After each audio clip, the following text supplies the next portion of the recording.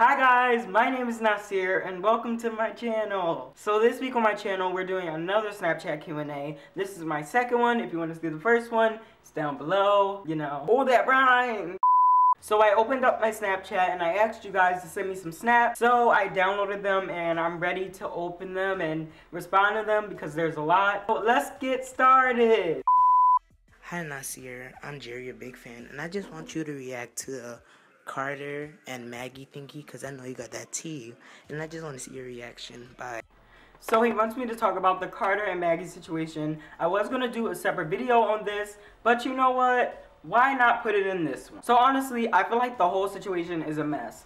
The fact that that video got out and he was treating her like that, trying to make her do something that she didn't want to do, that's a hot mess. I do feel like what he did was wrong, but I also don't agree with the people sending him hate, as in the homophobic comments, the racist comments, the suicidal jokes that people are trying to put out. You shouldn't be on Twitter or Instagram or whatever you're on trying to comfort somebody. I know people who have dealt with cyberbullying, and that is cyberbullying. So, you know, honestly, I just feel like he shouldn't have done it. People need to learn how to stop running their mouths over the internet, because keyboard warriors aren't cute. Let's just move on. How are you so fabulous?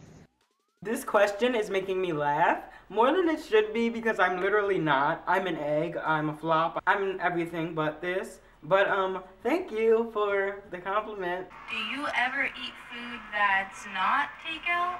Is this shade? I feel like this is shade. I'm really trying to just evaluate my life right now. Literally, it's so bad that it gets to a point where I'm ordering every single day for every single meal. Breakfast I order and my mom cooks. Lunch I order and my mom cooks. Dinner I order and my mom cooks. It is crazy. Someone just help me. Would you ever dye your hair like mine? First off, let me say that your hair is on point, because your hair is on point. I love it. But I don't think I would dye my hair. And you know, you get it done professionally, it doesn't fall out. But I will be that person to lose all of my hair, even if I do get it done professionally. You know, I want to dye it, but I don't want to be bald again. I will insert a picture of my baldness right here. I've worked so hard for my edges, and I don't want to be bald again.